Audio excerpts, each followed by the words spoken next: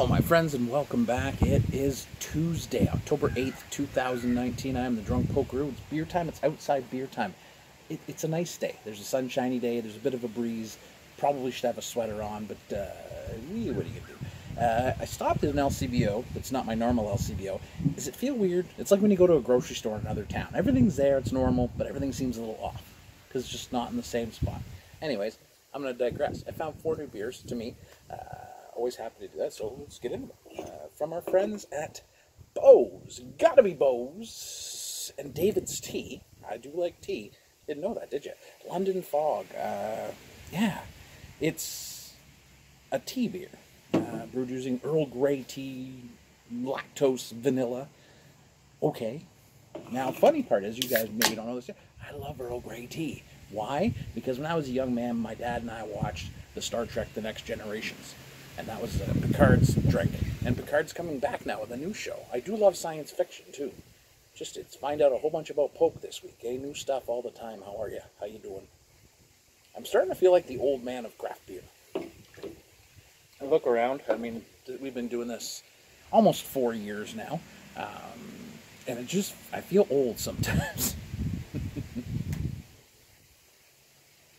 Definitely getting that kind of tea vibe and the vanilla. You can smell that vanilla.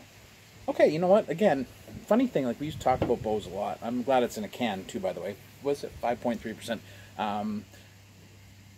You know, they always were pushing the envelope. And back when we had first started doing this, Beau's was one of those ones that we loved because they always had something new coming out at the LCBO. I mean, if you're new to craft beer and you walk in there, you're like, oh, the choice we have. We did not have that choice back in the day.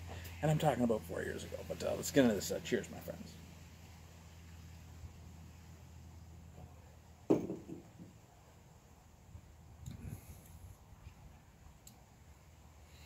Okay, I mean, I can see what they were going for here.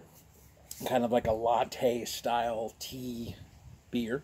You're definitely getting that kind of tea-like flavors. It's hard to, how do you describe Earl Grey tea? I mean, hot, black. No, I mean, I like a little milk in mine, maybe a little sugar. I know it's blasphemy, eh? You're definitely getting that lactose sweetness in here. It's all vanilla on the back end. There is that dry tea-like whole around the whole thing. If you do not like tea, you will not like this because it has that quality to it. And that's, you know, the black tea leaves, dry, kind of tea spice.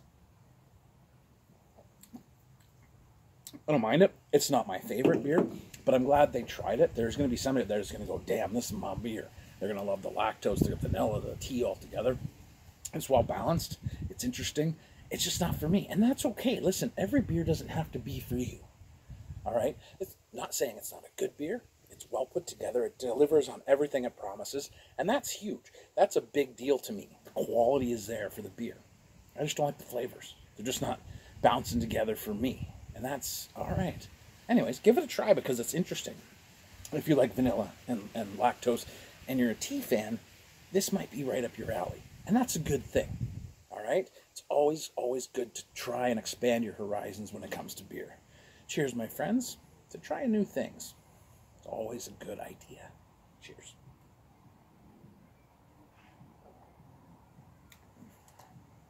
It's nice. It's different. Different's good.